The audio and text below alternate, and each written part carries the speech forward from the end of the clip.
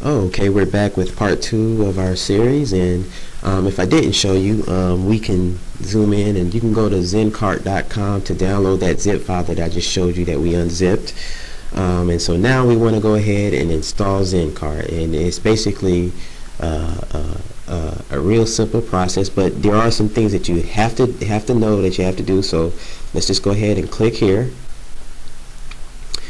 And you know, this is what it's telling you about. This is the first page. Just click continue, agree to accept the licensing agreement, and then click continue. And then we get to the all important page. Now this is the page that is very important.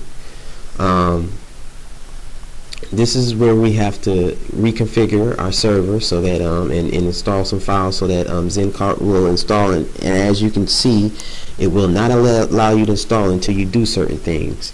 We have to make some directories writable, and we have to create some files. Also, some of you may not have Yum installed on your server, so you're going to have to also do that. And the way you do that, I have a CentOS server, and you do all this via SSH. I have a CentOS server, so what you have to do is you have to log in as the root, and that is with a command system user. And then what you do is you go ahead and put in the root password, and the command that we use to install curl on a CentOS server is the yum command. And those of you who have Ubuntu or anything else, you use the apt-get command. So yum, I'm gonna just update because I already have it installed. So yum update, and then curl, you know, or yum install curl, and that's all you have to do to install yum on your server. I'm not going to do it because I already have it installed, so I'm going to exit out of the root, and that's all you want to do in root is that. So, well, actually you might have to go back into root. So in fact, let me go ahead and do that.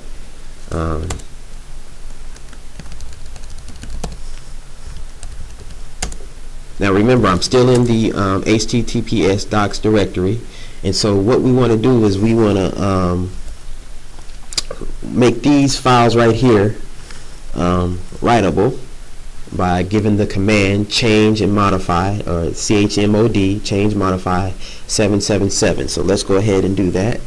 I already have those files open in a directories permissions file, so I'm going to go ahead and highlight all of them right here, because I'm going to be installing this many times on different clients' website. So just copy and then go back here, go back to my SSH client, zoom in, and then right click,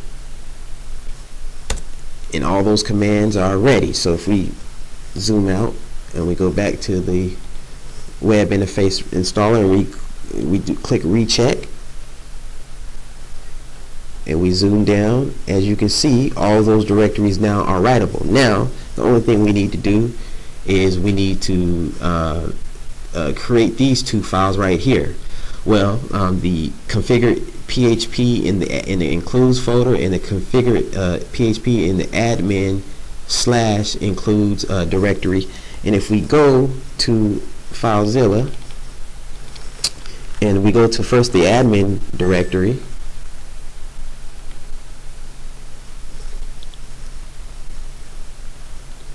if we navigate to that directory and we go into the includes folder, there's a file here called dist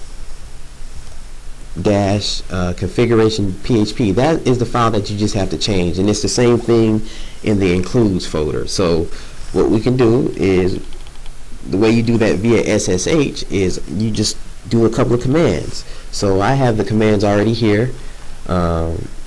And the first command is you do move admin includes dist configure PHP, and then you put change the name of the directory afterwards. So let's do that. Highlight it,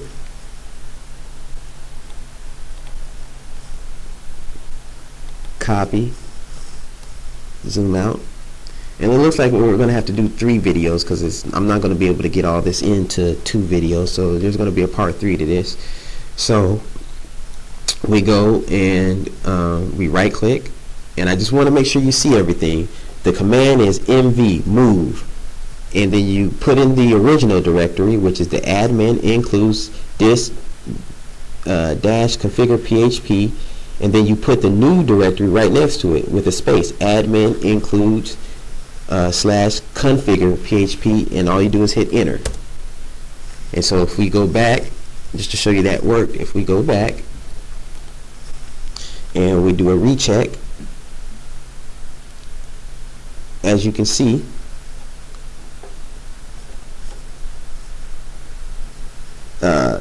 that worked. It changed the name of the directory. Admin includes php is unwritable, so it's in there, but it's just not writable. So we got to do the admin. We got to do the includes slash dot configure php. So let's go ahead and do that before we make both of those files writable. So I'm going to highlight this, copy,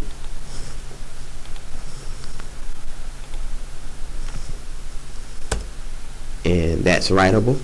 And we can just make both of them writable by highlighting this.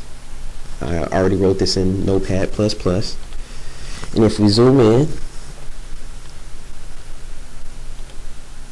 I wrote chmod 0777, and then I put both of the files in the file paths, and all I have to do is hit return, zoom out, and then come down here and hit recheck,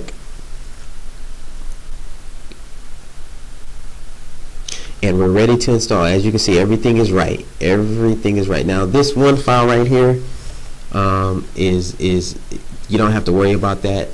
Don't worry about that. So I just wanted to let you know if you see that mark right there. But everything is ready to go, and as you can see, it's ready to install. And if we hit install, there we go, and we're to the next page. So we're going to go ahead, and the last thing we're going to do in this video, and we'll finish it up in part 3, is just to go ahead and install the database. So let's go ahead and install the database. And as you know, I created a database, and it's called clients, IE clients. The username for that database is IE_clients.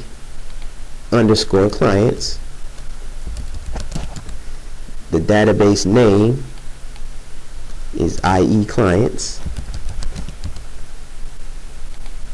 I'm going to go ahead and put in the password. And you don't have to change anything else.